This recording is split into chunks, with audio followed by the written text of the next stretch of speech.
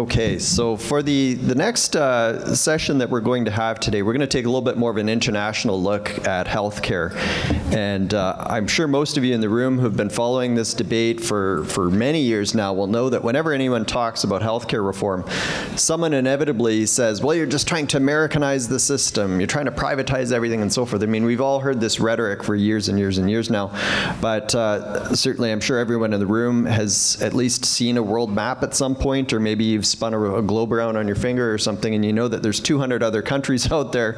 And the reality is that there's many other developed nations that have universal healthcare systems, and they're performing much better than Canada's. So we thought it would be an interesting idea to have a couple experts from some of these international countries with better performing universal systems, and have them come and speak and tell us about their systems, how they work, how they operate, but also some of the lessons that they think that our system could learn. So I'll invite Gustaf and Terry up to the stage if you'd like to come up. Our first speaker comes all the way from Sweden.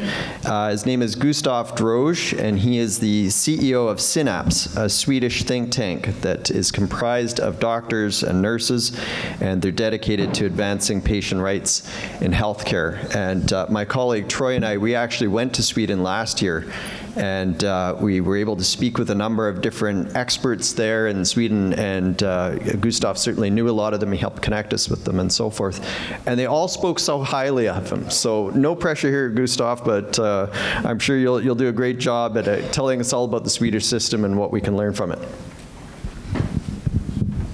Thank you.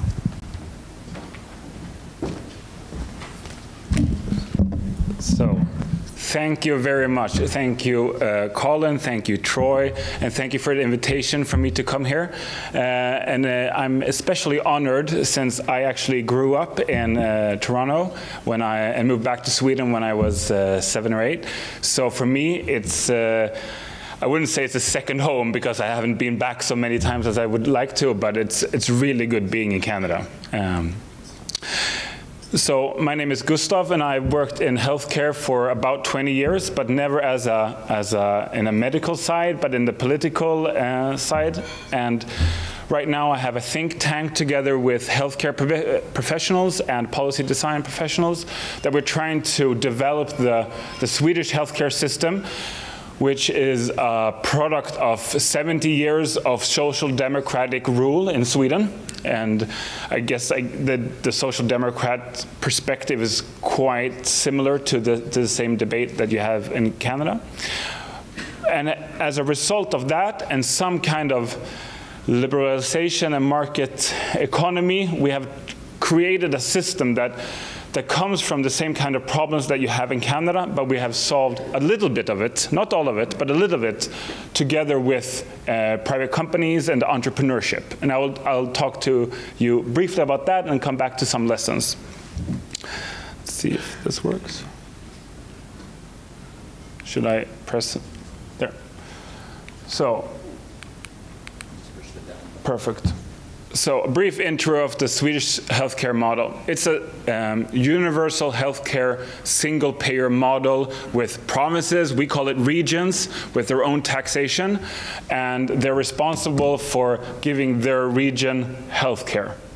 They're able to provide it through their own companies or healthcare providers, or they can use private healthcare providers to do it. We have 91% of the population can see a primary, like a GP or equivalent, within 3 days. This is something that has sprung up after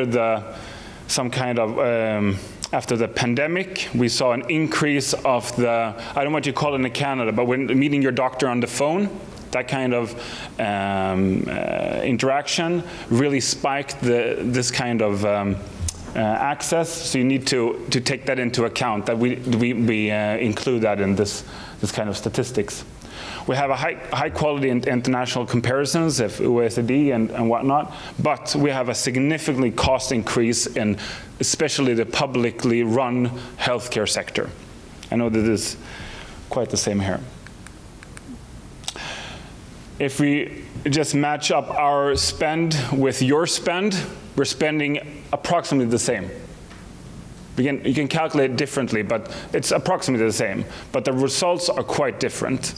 And we have, when looking to how we're using the private providers, and when I say private, it is not private in the sense that we have insurance companies. We have some of them, but it's a very, very small part of the market. When I say private, it's publicly funded, privately run. So they are substantially lower in cost than the publicly run companies, healthcare providers. And I'll come back to why.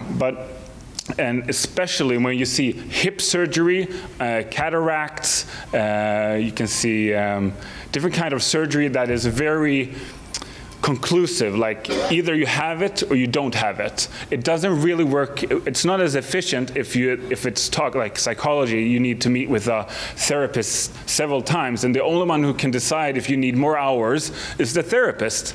And if you have an incentive model that drives activity, that is not always the best model. But it's hard to have 3 hips, so to speak. There is a public opinion debate in Sweden that is, I was like taking notes when the previous speaker was talking about the support for privatization, and when putting it in the same way that you're doing, we would get the exact same results in Sweden. If you would put it in another perspective as, are we able to turn down any help given to solve the healthcare crisis in Sweden? We would get the same results that you would get in Canada. Of course, we need everybody. And if putting it in that perspective, we have changed the part of the narrative to be able to include companies and entrepreneurship in cutting costs and making it more attractive as a workplace, because we have our publicly run healthcare providers have a very troubling attracting healthcare professions and making them stay for a longer time. I'll take one example. To get a new hip in Sweden, you get approximately 8,000 Canadian dollars.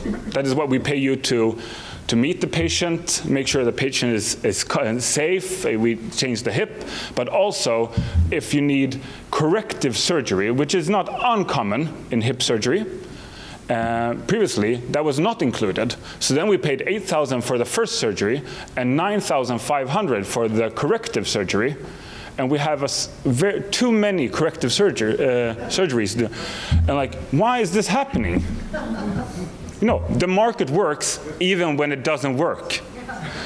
So we said, let's fix this with, like, we call it a bundle payment. I don't know if you understand, but it's more like a warranty. Like, if you change the hip, then you're responsible, because if you need corrective surgery, you don't get a dime more. And then what happened was they put the best surgeon in the first meeting with the patient, and we got a spike in quality. The costs dramatically changed downwards, and the patients didn't need to have so many corrective surgeries done. And it was actually so. It just showed such interesting results so the Harvard, we're not visited by Harvard so many times in Sweden, but actually they came and made a study about this, and I can make sure that you get the link to this. If you're interested in this example, I make sure that you can get the information about that. This is an example of a privately run, publicly financed hospital. If you're not aware of it, as many journalists are in Sweden, they don't know it's privately run. There's no big signs. Well, there's signs of the company, but nobody really thinks about that when they're coming in an ambulance or walking in there. It says it just says a company name, a French company, French-owned Capio company. But what we see when buying healthcare as a single payer in Stockholm region is that they outperform their twin, another company just close by. And I can't recommend enough the documentaries made by Colin and also Aaron Gunn. I don't know if he's here, but he made a documentary about this as well, comparing 2 hospitals with the exact same mission, the same population base having completely different results. And the only difference is how it's run. One of the hospitals own their own results. Like, if you work weekends, I'll give you extra pay. Or if you don't work weekends, that's okay. There'll always be more patients to come. And if we don't meet our budget, there will be more money. So the market works in hospitals as well. You just need to know what to buy and what to demand. So this is just the difference. The low one is the privately run, obviously. And we could see, so there is an increase in cost, and not a decrease, but it's a lower increase, which is, as all of you already know, something that is very hard to stop, the increase of cost, but then you need to be on a lower level. So 3 lessons from Sweden, and I want to put it in a perspective. I strongly believe, and I created a think tank together with a lot of people just to protect the idea of a universal healthcare model. I'm born and raised in a social democratic, not raised, 5 years in Canada, 5 years in freedom, but born and raised in a social democratic controlled country. So the idea of a universal healthcare model that is our constitution. We don't have a real constitution, but that is our constitution. You cannot challenge that in Sweden.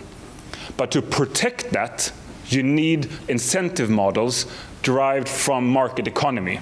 That is the only way to protect it, because you need to balance the universal healthcare model with entrepreneurship, cost efficiency, and choice to protect the legitimacy of the model.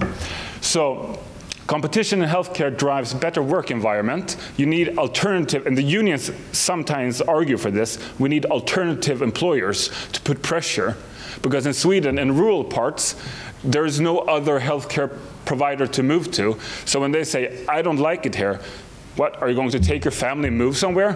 Where? So there's the powers of the employer and the employee needs to change to make the employer more attractive. We can use competition in that. And patient access really drives, together with activity-based pricing models. And, but also cutting waiting times. We saw I don't know if it's the same in Canada, but in Sweden it's free for the healthcare provider, not the provider, the payer, to put people in waiting times. They don't cost you something. When you give them care, it costs you something. So what we saw, if I can give you a warning, if you would do this model, you would see a really high increase of costs initially, because there is a mountain of costs. And if you're waiting for a hip surgery and it costs $7,000 and 1,000 people are waiting, you can do the math. You're just pushing that cost further away. So you need to take into account that you need some kind of protection for that spending initially. But then it comes down to normal levels when you trigger that. And the activity-based pricing models really work when you have a fixed idea of if it's surgery and a lot of different diagnosis where the doctor isn't the sole source of what you should buy. However, in developing diagnosis like when in Sweden, I guess it's the same here, where people, the women especially, in working between 30 and 50 years old with children, going to the work environment and being, we call it burned out, like one day they just can't get up from bed. We don't know exactly what it is. It could be depression, could be a lot of things. And we had that model as an activity-based pricing model, and that really showed how it doesn't work sometimes. So just putting up a warning for that as well, because you need to have some kind of oversight to make sure that the market powers are controlled, and you need an active buyer. So if somebody here works on the payer side, you need to be very advanced of how you buy healthcare, and do with that more as a business person rather than a public servant, I would say. I would stop there. Thank you very much.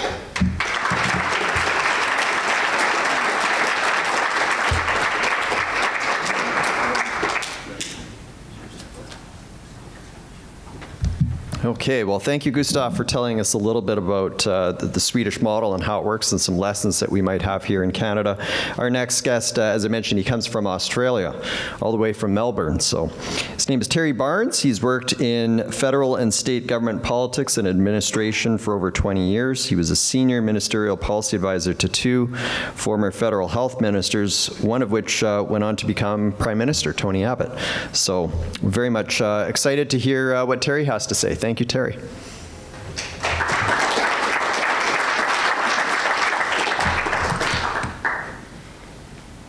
Well, it's good to get clapped before I start. Good morning, and thank you to Second Street and all the partners for inviting me here to join you this morning.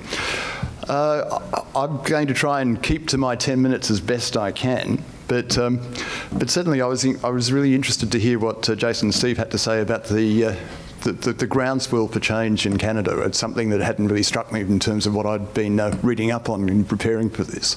So maybe some of this may not fall on deaf ears, which is good. In 2013, a report by the Pazer Institute here called for Canadian governments to look at how healthcare works in Australia and urge them to adopt Australia's acceptance of private healthcare provision in Canada.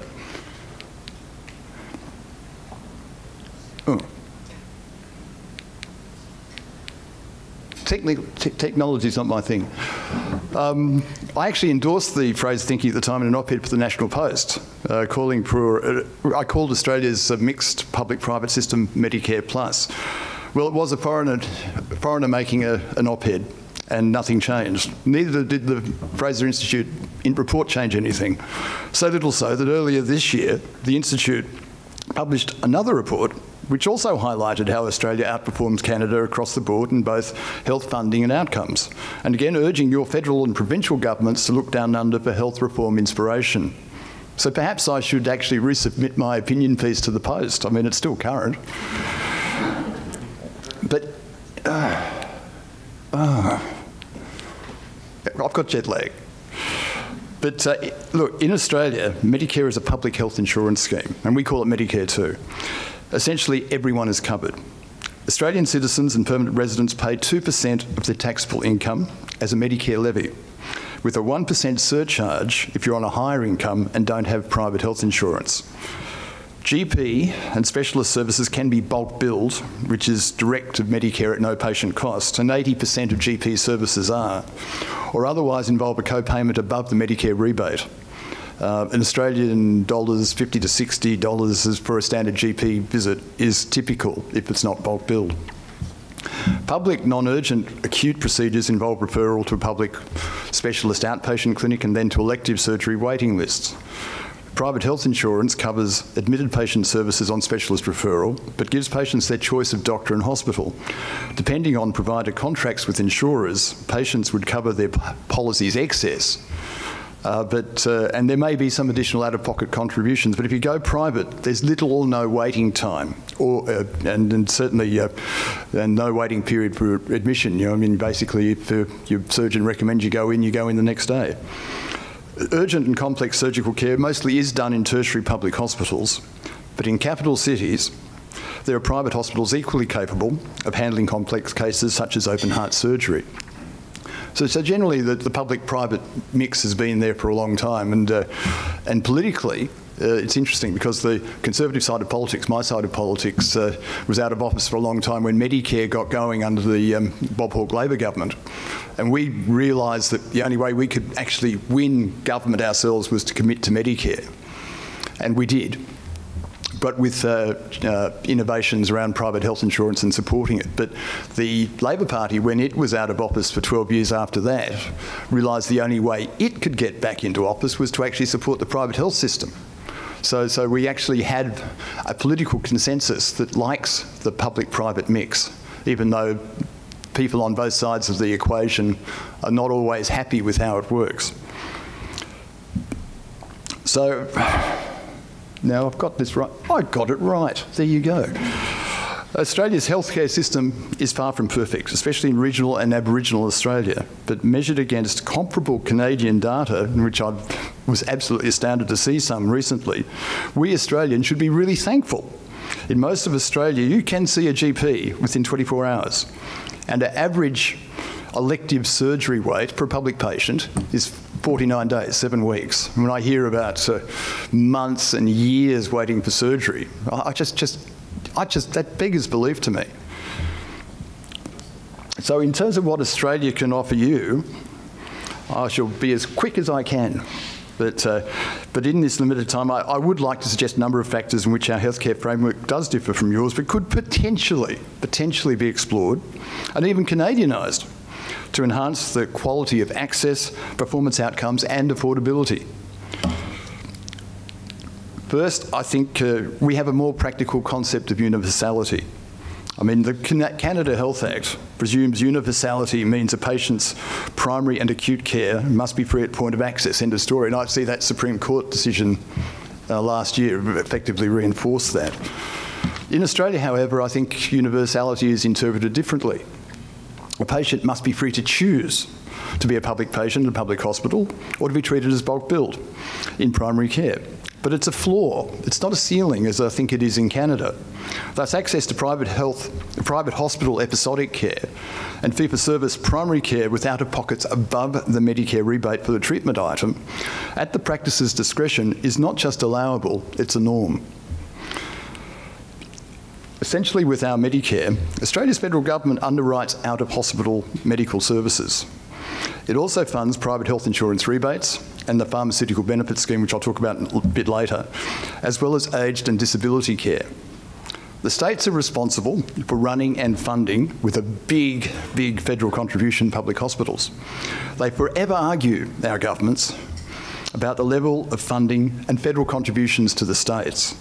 But each level of government knows where it stands with its responsibilities, and that makes the system more or less click along. Now, in terms of the private sector, private hospitals carry 42% of admitted patient episodes in Australia, 73% of which are day procedures. These are largely funded by private health insurance, which is in turn subsidised by the Australian government's generous premium rebates, which I should say, though, were not as generous as they were when the Howard government, of which I was a part, introduced them in the late 90s. Important too is pathology and diagnostic imaging infrastructure, which is almost entirely privately owned, but accessible at little or no patient cost through public hospitals and Medicare rebates. It's been estimated that each private health insurance premium subsidy dollar actually saves 2 federal or state healthcare spending dollars. So therefore makes government health spending go further. It reduces pressure on public hospital capacity and infrastructure, which, unlike Canada, is almost entirely state government owned. And in terms of our insurers, I definitely am jet lagged, I'm sorry. Our health insurers are informed payers, not US-style HMOs. They cannot dictate clinical choices to providers, nor tell a patient who to see or which hospital to be seen in. That's not to say it's all sweetness and light, it's not. Payer-provider tensions are endemic and very public, but especially at contracting time. We're having some big issues in Australia at the moment in terms of private hospitals complaining that health insurers are not coming to the party in terms of their costs, even if they're running inefficient or commercially unviable businesses. So it's a big debate there at the moment. But when it comes to specialists in the public and private streams,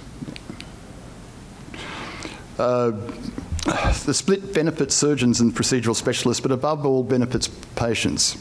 The way it works is that effectively proceduralists practice in the public system on a sessional rate basis. They're basically paid a fee for service, but their main income streams come from more lucrative private patient work. They can also gain rights of private practice in public hospitals in return for their public patient lists.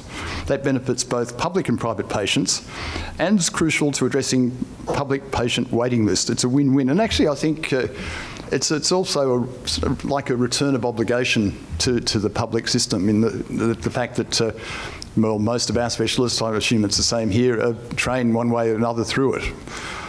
So in a sense, you're trading off what you've been given for the Lamborghinis and the private school fees that you're able to afford when you're a fully fledged surgeon or specialist. Activity-based pricing is an important issue as well here. There's no question that the embrace of ABP, now with a national efficient pricing and data collection network, it's transformed Australian public and private hospital operations. It started in my own state of Victoria 30 years ago, but has spread so completely that few remember the bad old days of total block funding and entrenched inefficiencies.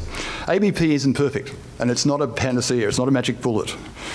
And what's defined as in or out of a classified episode of care can often be hotly debated. However, the national independent pricing and reporting mechanism that we now have in Australia has taken a lot of the heat from that.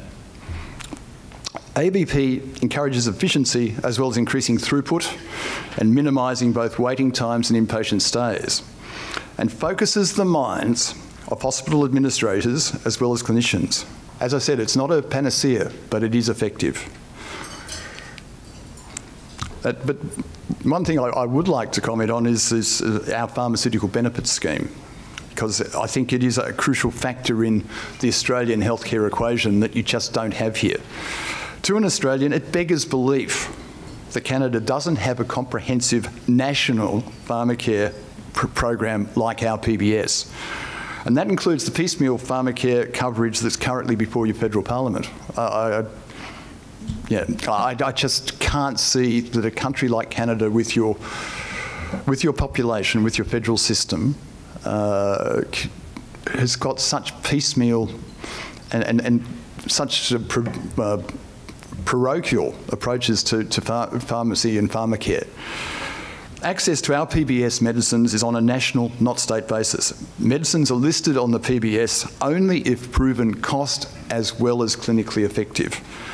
And the maximum patients pay per script actually at the moment is Australian $31, regardless of the price of the medicine. And that can include orphan drugs at very high cost. The PBS succeeds because the Australian government uses its immense purchasing power in the system, its monopsony, to drive hard pricing bargains with drug companies. And those companies need the PBS to get a strong return from their products and their patents. Governments are happy, patients are happy. Pharma companies aren't always happy. So, in many ways, that's a good policy and political outcome.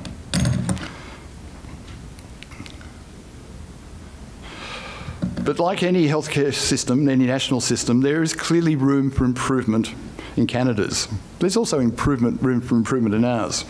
I mean, the late Emmett Hall of Hall Commission fame would disagree. But you can consider a number of the Australian ways of doing things, the Australian measures in relation particularly to public-private, without, in my view, breaching the Canada Health Act principles, even though that may mean reinterpreting them. Look, it's presumptuous for foreigners like me to tell you how to reform your healthcare framework. People like me can only illustrate and suggest. But I will say that when it comes to enlightened, private, inclusive healthcare and what it can do for Canada, don't look south. Instead, look east to Europe or southwest to my beautiful, wonderful country, Australia. Thanks very much.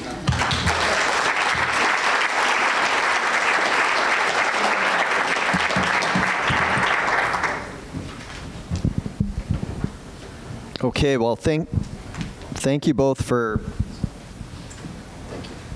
Can you guys hear me?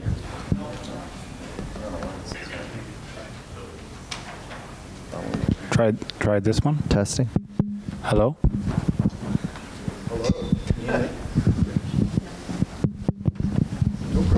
Hopefully this one's still working. There we go. Thank you both for giving us a quick 101 on your respective healthcare systems. Just a reminder, if you do have any questions, just write them down on the green sheets and Harrison will come along and pick them up. You both talked about activity-based funding, and just in case anyone in the room isn't familiar with that concept, what often happens in Canada is governments will cut hospitals a big check each year, and they basically say, good luck, we hope you can help a lot of patients. Activity-based funding is the opposite, where they will fund hospitals based on what they actually achieve, how many patients they're helping. Every time they complete a knee operation, they get another check, they get more money. So it incentivizes output. And you both talked about the importance of using that tool to incentivize output in your respective countries. Are there any stories or anecdotes or important lessons that you can think of that have occurred in your respective countries by using that particular funding approach? And I'm hoping your microphone's working there. Can you hear me okay? Maybe this, so I'll start. Now I would say that a lot of the cutting waiting time in Sweden has been directly linked to moving from this pricing model where here's a lot of money, I hope you do your best, to a more follow-up activity-based funding. I'd say that is critical for that kind of increase in output, where we have, and it works in. But it's different to talk. It's different to talk about it in a hospital or in an emergency room, because nobody there works for profit. Nobody works there on a market term. They just work there because they want to do the best for the patients. So it's very important when you talk about it and how you describe it. It is not to make sure that you don't spend money on patients. It's to make sure that enough of money is just enough money is spent on this patient, so we have more money for the next patient. It's like how to describe it from a solidarity point of view is very important to have a success in the public debate about activity-based funding, because and the risk of it is that you measure a lot. If you want to pay for specific things, then you have to measure, are you doing these specific things? And that can drive costs as well. So you need to be quite careful with that. But it still outweighs the positive. The positive outweighs. Look, can you hear me okay? Look, I think in Australia, activity-based pricing, as I said, it's transferable to the scene. But I think my state of Victoria is a good classic example, because I think in the mid-90s when it was introduced, Victoria went from having the most inefficient public hospital system in the country within a couple of years having the most efficient in terms of throughput, in terms of cost per patient or cost per episode, in terms of length of stay, without compromising the quality of care. And basically, it spread from there to the other states and also, of course, the private system. I think the problem with the risk with activity-based pricing in the public system in Australia, though, is if it's done in a lean and mean way and done the proper way, that can lead to hospitals feeling the pinch if they're not operating efficiently enough. So in Victoria, at the end of this previous financial year, day out, close the fiscal year, I think the number of the major public hospitals in Melbourne knocked on the door of the health minister and said, oh, we need $450 million to actually make sure that we break even. And of course, the governments have been very politically sensitive, basically gave them money. So if you're going to use activity-based pricing, you actually have to maintain the political discipline to keep it going. That's really interesting. One of the big elephants in the room here in Canada when it comes to healthcare is this sort of North Korean, Cuban-style approach we have to choice, or the lack of.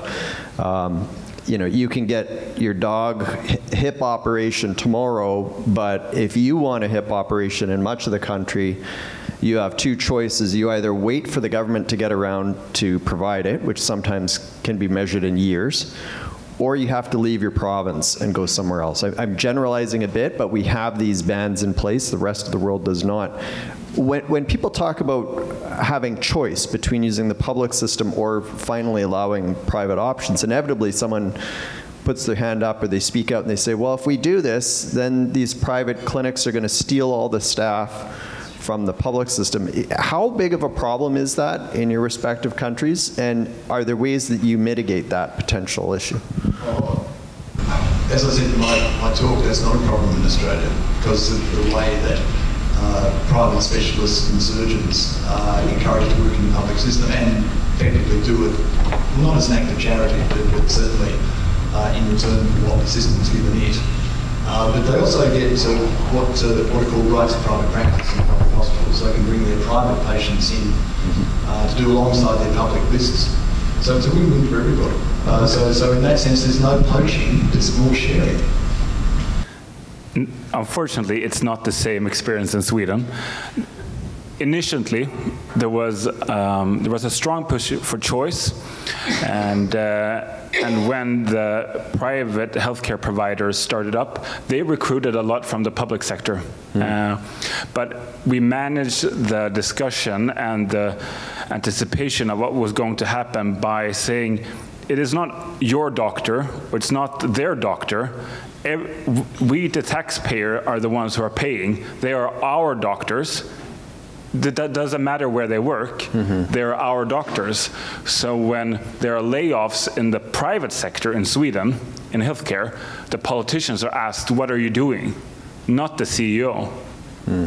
So it's a perspective of, if it's paid by taxes, then it's not maybe owned by everything, but the results are owned by everybody, but it's done. Do you understand what I mean? So it's more of a perspective whose the staff is. Right. And what would be the reaction, though, if someone, let's say your respective governments announced tomorrow that in a year's time, patients will know, you're moving to the Canadian model, and you're no longer going to have that choice. So your single option is you have to wait for the state or leave your province, leave your country for care. What would be the public's reaction to that? I can start. In some parts of Sweden, they would not really care because it's in the rural parts, they're not so much of a choice, a practical choice. There is a theoretical one, so they would probably say what's going to change. But in the big cities where there's a lot of competition, people would be outraged, and there has been some cities where the political majority has shifted to the left, and where they had said they were trying to pull back on choice, and they started with a gynecologist, and the feminist movement, like, why can't I choose my own gynecologist? What are you trying to do? What is this? So the left feminist broke the left story of choice. So some things are fundamental, and it would be hard to roll back. But of course, but what would happen is that people would feel less powerful. The employees would feel less powerful because they can't choose alternative employer, and the cost would go through the roof, and taxation would increase even more. Look, I think in Australia, if that happened, it would be the end of civilization as we know it. As I said before, there is a political consensus that balances the public and the private sectors in the way they work and operate together. In a way that makes the whole system relatively efficient. People want their private choice, people want their private health insurance, but also want access to publicly funded healthcare.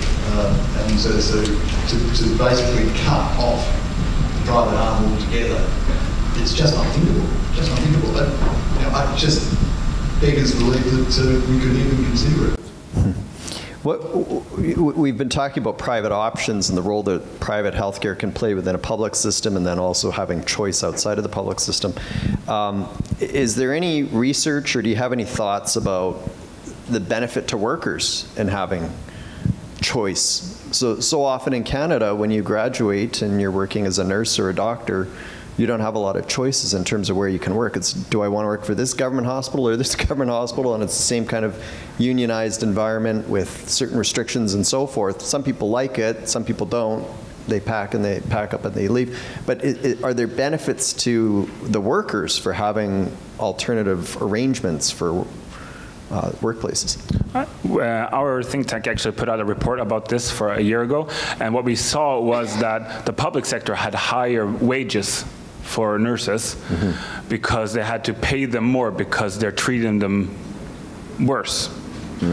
So what we saw was that students who are supposed to be nurses, or were going to be nurses, when they said, who is your ideal employer, they all said the public sector. But after working 5 years, they almost all said the private sector.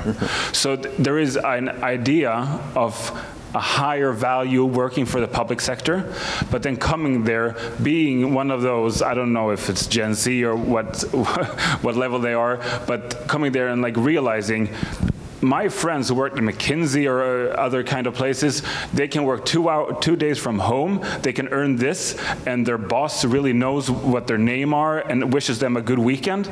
And I'm in the public sector, they don't know who I am, they can replace me anytime. So there is a lack of satisfaction, and they have to pump up the wages to make sure that they stay. And that is, it's really clear. And unfortunately, they can't learn from each other. You would think that the public sector HR would go to the private sector HR and say, hey, what are you doing? Can I learn from you? But instead, they want to stop the competition. Look, I think in Australia, in terms of doctors, I think private practice is the way to go. And that's where most want to be, though some love working in hospitals, whether public or private. Nursing, it's a little different, it's highly unionised, but it's also very wage competitive. So you've got 6 states, 2 territories, and the private system. And what we're finding is that in terms of competition for nurses, and they are a very scarce commodity, wage deals are very, very competitive. I mean, my state of Victoria is just upped in a collective bargaining deal nurses' wages by 25%. Other states are going to have to follow suit. The private sector is going to have to follow suit to keep their good people and attract others. And I think that's the problem. It's in terms of the economics of a rigid workforce, and nursing is that ensuring that we get nurses distributed and the quality of their work, which is great, distributed fairly, is a big challenge.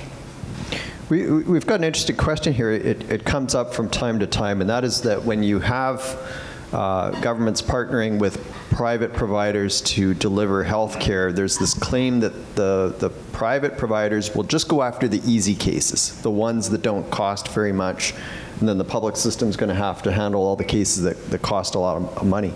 I'll put the question to both of you. Does that happen? Is it a problem? Are there ways to mitigate it? What are your thoughts on that?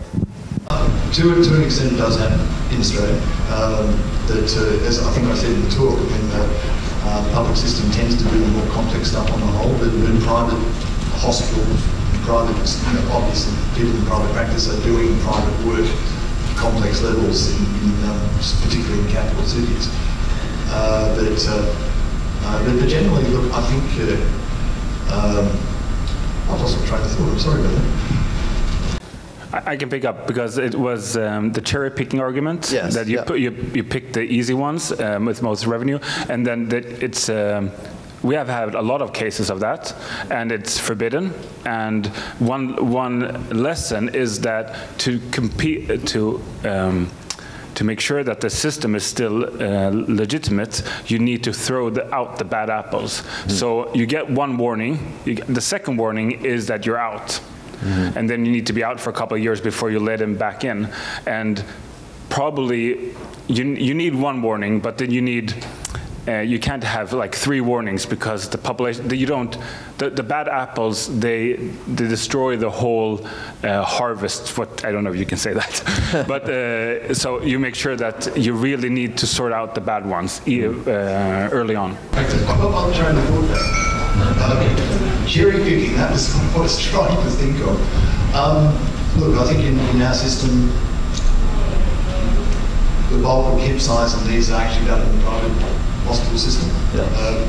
There's no complaint about that. I mean, basically, that's taking pressure to do that elective work off the public system. That's an essential integral part of the way it works. I want to switch gears a little bit. We have a big problem in Canada, the US, the Western world, and many parts of it with the healthcare system spending a lot of time and energy treating health problems that are entirely preventable. Things that come from people not exercising enough, poor diets, other activities that people engage in.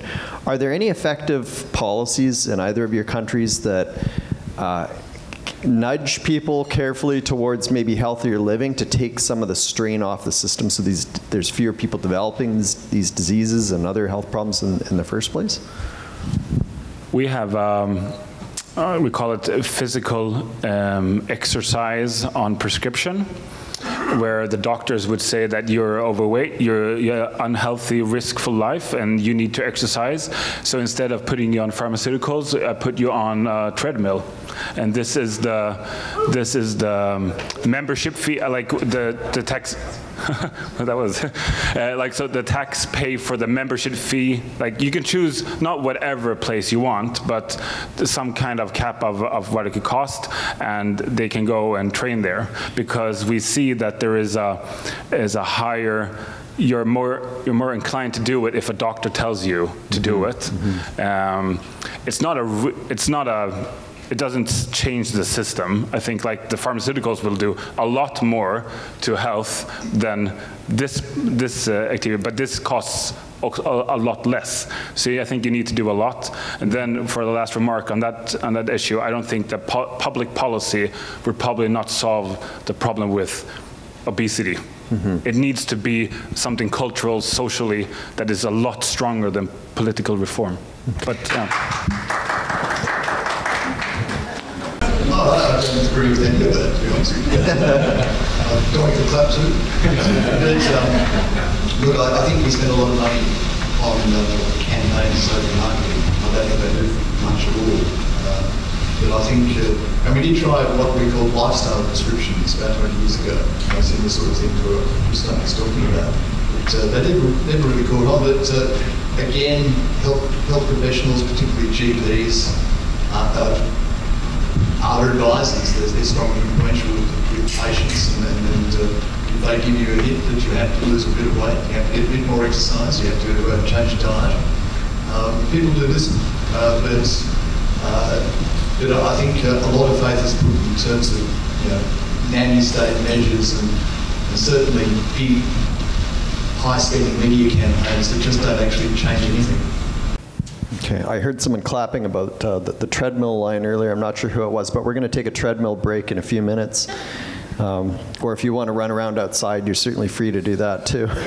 I'm curious about how much learning occurs when you have a more vibrant healthcare sector, when there's more of a role for the private sector and it's working alongside the public sector, and you've got people maybe working in both at the same time, or maybe they spend some time on one side, then they go to the other. How much learning is there between the two so that these lessons are transported maybe particularly into the public system from private providers, which sometimes can be more effective? I think that actually happens a lot, and I think it's happened for quite a long time now. And particularly, I think, public system learning from the private system, particularly in terms of being leaner. I won't say leaner, but certainly leaner and more efficient, being open to innovation, open to technological change. I mean, certainly in terms of the use of telehealth, that's exploded in Australia since COVID. I think those types of that interact. But on the other hand, I think the private sector is learning from the public as well. And I think the fact that, as I said, that many, particularly specialists, work in both systems means that lessons go both ways. Unfortunately, not enough. There is institutionally, it is knowledge is traded through competition. My competitor is doing this. I want to do the same. I'll just copy him or her. That is some kind of institutional learning that I would say is the most effective one, but on the large scale. But then I think it's mostly by chance, by right person getting a new job in trading sectors and just bringing knowledge with them. But unfortunately, not enough. There's too much prestige. Okay. We have a question here about the differentiation of responsibilities between federal and provincial. And so one of the problems we face in Canada, and perhaps Premier Campbell will touch on this later, but when provincial governments sometimes try to experiment or do something different, Ottawa comes in and says, aha, we don't like that, we're going to cut your funding. So there can be these penalties in place. We've got a bit of a tug of war between provincial governments, which are responsible for delivering healthcare, and Ottawa, which funds just enough that they can kind of deter certain types of experimentation and things become very political. Do you have that particular problem in your respective countries? Look, as I said before, I think responsibility for federal and state, excuse me, are clear cut. And the feds, well, I'll go back a bit, as you said, I worked with Tony Abbott when he was health minister, and he had this grand idea that federal government should take over public hospitals. You know, the states, he called it a dog's breakfast of divided responsibilities, which to an extent is.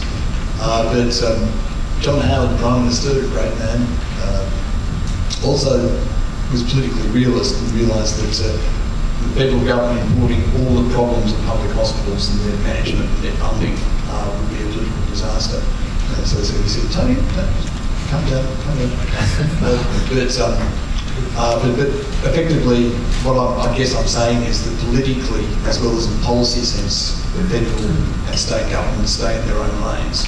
They cooperate, they talk, they gripe about funding levels, but they know what they're responsible for and how they do it, and how they deliver it. In Sweden, it's more of a party situation. If the left are controlling federal level, they're blaming the conservative provincial level, and then the opposite. Right. So it's not really, there's no strategy to it. It's just politics. So they're staying in their own lanes, I guess, in both countries. We could do with a bit more of that in Canada. There's a question here. How influential and problematic are unions in your healthcare systems? Is that an issue? Look, I think, as I said, at the nursing level, it's very much a problem. It's basically encouragement in the hospital sector, public and private, I think, rigidities that don't need to be there. And the big issue is nurse-to-bed ratios, in terms of the unions insisting on a certain number of nurses always being maintained in relation to public hospital beds. And that's basically embedded in the system in such a way. But those ratios were based on the way that care was delivered 40 years ago, not the way it's delivered now. So effectively, it's feather bedding inefficiency. And it's very hard for hospital administrators and politicians administering budgets to actually get around that.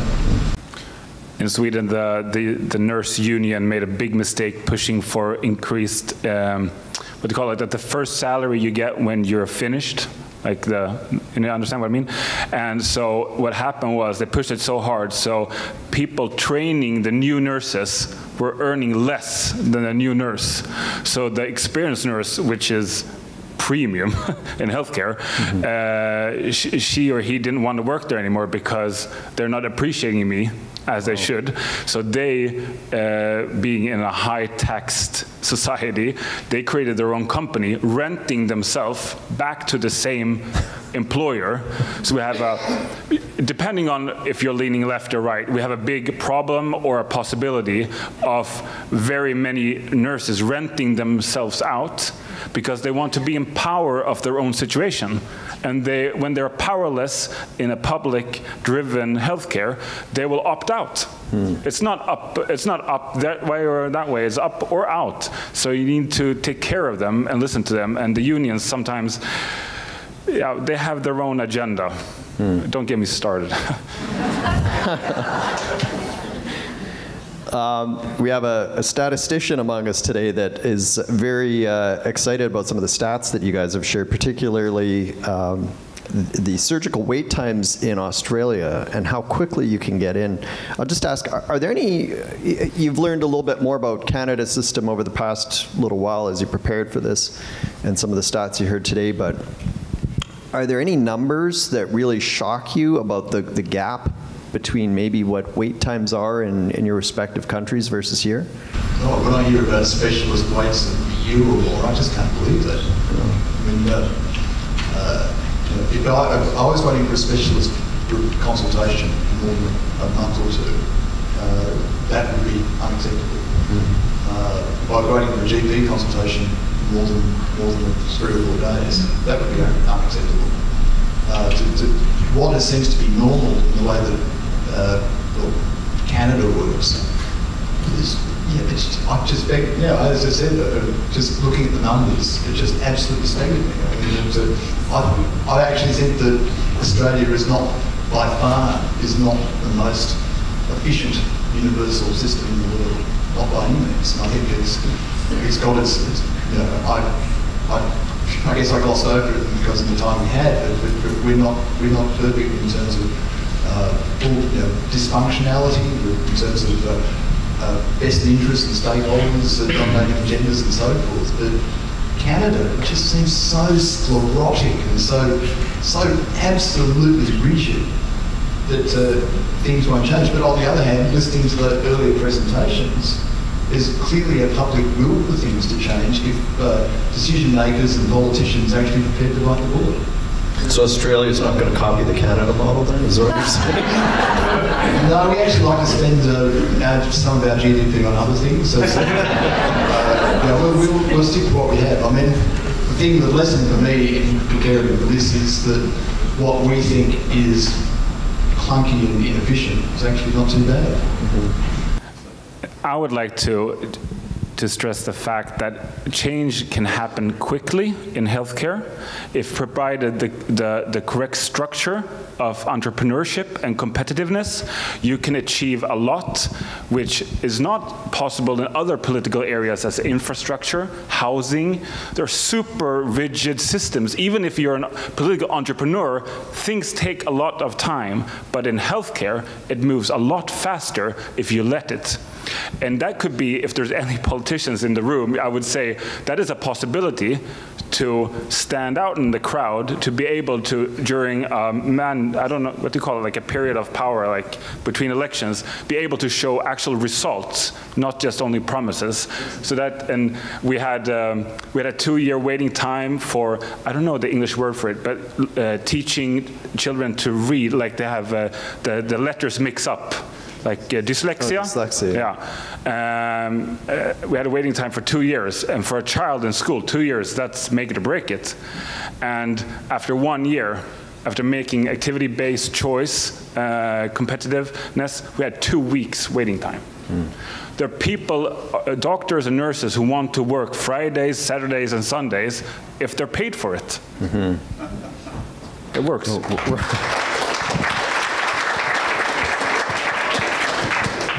How important are user fees in this system? If I understand the Australian model correctly, that if you need to go and see your family doctor, you may find one that doesn't charge, or other ones where they will charge. And in Sweden, I think you do pay a small user fee. Is that correct? How important is it to have user fees in the system? And are they ever at a rate where they're just not attainable for, say, lower income people to be able to access healthcare? Somebody who once advocated a $7 mandatory co-payment for going to the doctor, and almost brought the government down for doing so. But I think that a reasonable price signal to patients in terms of their healthcare is not a bad thing. Most Australians, I think the average number of visits per person to a GP is about 5 a year. I think a small co-contribution is quite appropriate. I even think when we talk about $50, $60 for a copay, I think that's quite reasonable if you don't see the doctor. But I think part of the problem is that if it's absolutely free and guaranteed to be free, people's expectations are skewed by that. So that you may feel that you should go to the family doctor for a simple, when really you could actually stay home and make sure you have your bed rest in hot and drink or whatever. But certainly I think people understand in the way that we do things that even free things come at a cost, and that I think there's also a feeling that you can have universality in terms of guaranteed floor of free access, but those who can afford to make a contribution should do so. I think that there's been opposition to that, and particularly the political debate I was involved in 10 years ago, sort of revolved around that and what universality is. But I think increasingly over time people realise that if you want to keep the quality primary care system that we have in Australia, and we do, that you need to be prepared to invest in it, and that includes investing out of your dollars as well as out of taxpayer dollars. And I just want to clarify, is there a safeguard then for, say, lower income people or maybe someone who's fallen on hard times so that it's still accessible for them? Yes, there is a safety net system. And when it comes to bulk billing in terms of free point of access, doctors, medical practices use discretion as well. So if they know that somebody's a pensioner or on a concessional health card, that they're prepared to bulk bill them. But if it's somebody like me who comes in who's dressed like this and relatively healthy, that they can afford to bill me. Okay. We have user fees, but they are to deter from overusage, and I think in any universal healthcare, that is the main risk, is that when it's free, it's overused, and the people who really need it get back. They are put last in the waiting time. So I think user fees are essential to a universal healthcare model, and cancellation fees. Do you have that here? Like if you would book a time with a doctor and you wouldn't show up, do you need? So I was laughing because I think that is very important. That's an important lesson for Sweden, because we didn't have. You weren't, like, if you would miss a hotel booking, then of course you have to pay the hotel fee, because if you cancel in the last minute. But if you cancel on a doctor last minute, you only pay like 20 Canadian dollars. And we said that's not right. The actual fee is maybe 250. So let's share it. So, and that was a good debate to shake up the idea of what is free, and it's free to somebody else. Somebody else needs that time. Yeah. So I think that's to shape that narrative is very important. Okay. Well, listen, thank you so much for giving us a bit of insight on your respective healthcare models. This has been really fascinating. Thank you.